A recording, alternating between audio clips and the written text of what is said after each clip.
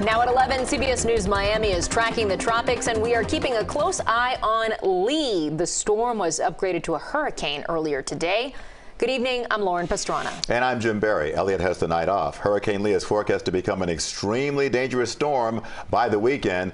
So let's get started with next weather chief meteorologist and hurricane specialist Ivan Cabrera. Ivan, it appears Florida is going to be spared from the storm. It is, but we're so far away from that, and until the National Hurricane Center cone begins that bend, and until it actually happens, we have to watch this very closely. We've seen this movie before, and it's not to scare you, but it's one of those things where things can change. Right now, Florida, eastern U.S., we are looking good with that consistent model run after model run that depicts a turn to the north in about 10 days. There is a hurricane now, 80-mile-an-hour winds.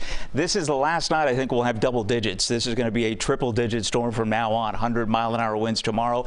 And the latest from the National Hurricane Center actually has it even stronger. I know this was a Cat 4 before, but we're pushing Category 5 here.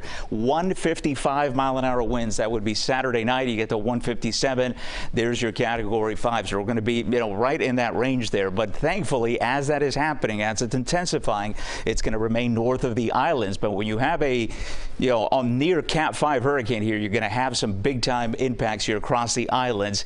If this track, verifies, even if it takes a little bit of a jog to the south here, I think the islands would still be spared the brunt of it. In fact, let's take a look at one of the models here, the European. This is the wind field. That's the other thing about this hurricane. Not only will it be very intense, likely the strongest of the season, but huge as far as its wind field and how much ground it's going to cover here. So there's Puerto Rico and the northern Leeward Islands, and you see that wind beginning to impact them. Tropical storm force wind gusts, big rain bands coming in, so not the dangerous core winds that are going to be well to the north. And then the turn that we're expecting from both the GFS, the American model, and the European, that nice turn to the north. But again, that is dependent on this big jet stream that's going to dive down, hopefully strong enough to be able to pull us to the north. But until we see more model runs and until this actually begins to happen, we have to watch this closely.